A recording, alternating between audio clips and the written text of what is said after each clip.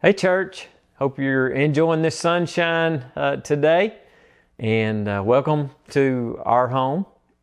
This picture behind me that you may have in the shot is our friend Bessie.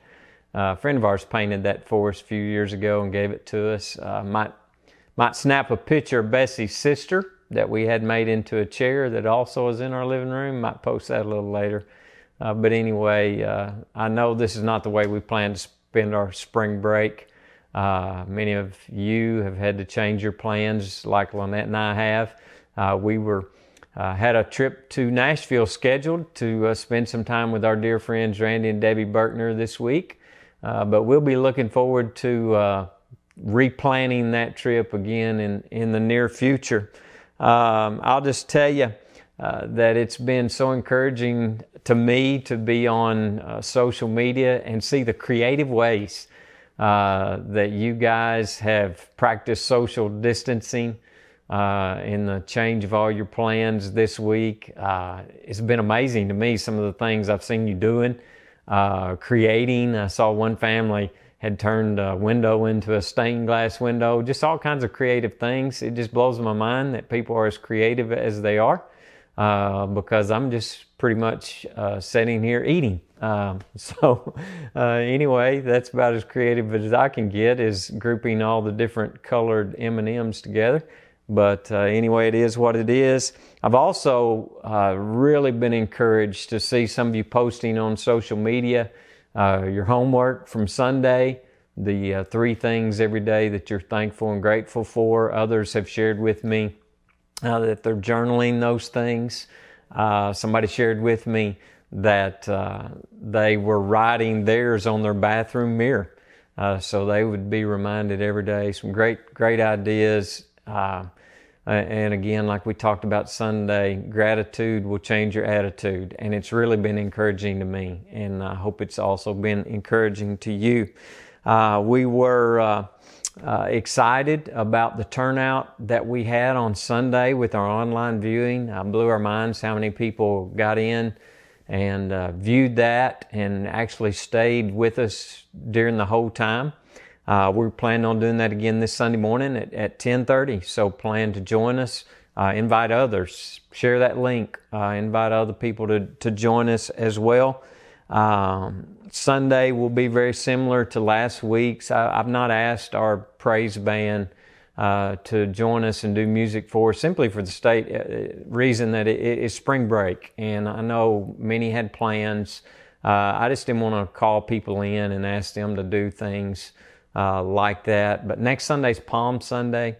The Sunday following that's, of course, Easter, and we're planning some great things for that, including music that some have asked about. So we're planning for that, but looking forward to this Sunday together.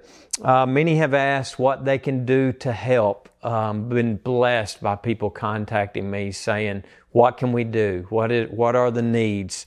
One that we know of is a ministry that we partner with in Conway called Bethlehem House, a homeless shelter there. And we typically have a team that prepares food and delivers it down there once a month. But they have an increased need right now in the number of people that they're having to feed.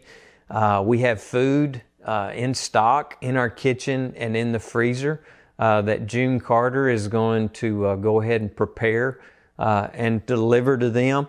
And I know that food buying right now is kind of a stressful situation. It's not really easy. The shelves are bare in a lot of stores. It's a challenge for all of us. But if you have an abundance or have some food in your freezer or whatever, and you would like to help with that need and that ministry at the Bethlehem House, contact June Carter. She has volunteered to be the point person from our church, the go-between between us and the Bethlehem House. And if you need her number, contact us by email or private message us, and we will share that with you to get you in touch with her. Our local schools have also expressed a need to restock their food pantries when school starts back. They've pretty much depleted those resources, so they've set up containers at the doors of those schools so you can drop off food items And again, we know extra food items hard to come by now, but if you would just like to make a financial donation to the schools to help in restocking those food pantries, you can get those donations to us at the church, and we'll make sure that they get in the right hands and get dispersed to the schools. I also want to encourage you to check on our shut-ins, check on our senior adults during this time.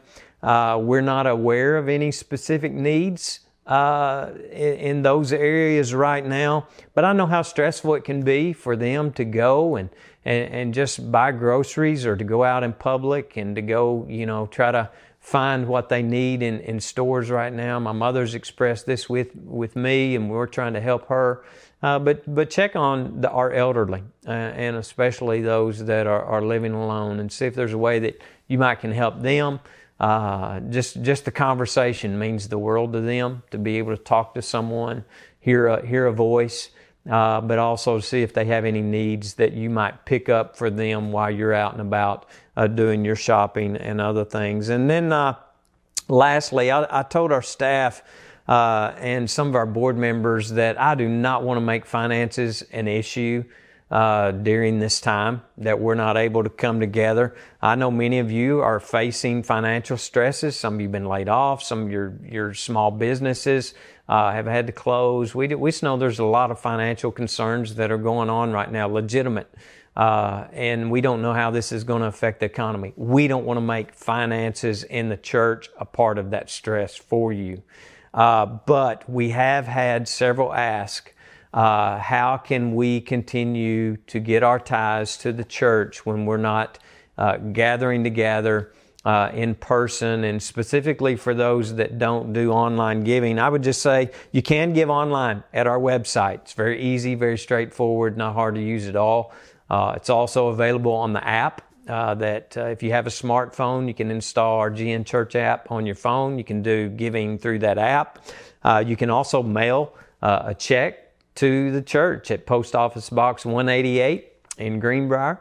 Again, Post Office Box 188, Greenbrier, zip code 72058. Or we also have set up a lock box outside of our office door. If you look at our office door just to the left, there's now a lock box there. Appreciate Daniel getting that put up for us.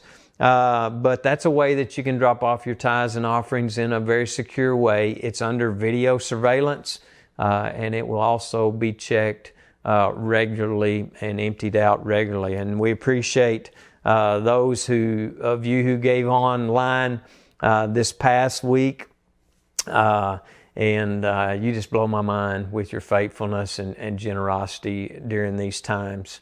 Next Wednesday, I do plan to do an online Bible study made available to our entire church.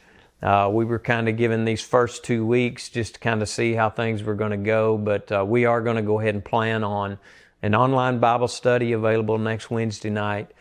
So you can be looking forward to that to join us. Also, Amanda, our children's director, and Daniel, our youth pastor, they're making connections in various ways with our kids and our students, posting things online and through social media for them. All of our staff's working hard. Even during their spring break, we basically had planned prior to this, we were all just going to kind of take a break during spring break. But they've continued to work hard and sacrifice, and they're planning some exciting things for the weeks ahead, and look forward to sharing that with you and being a part of that with you as well. And I want to close with this evening.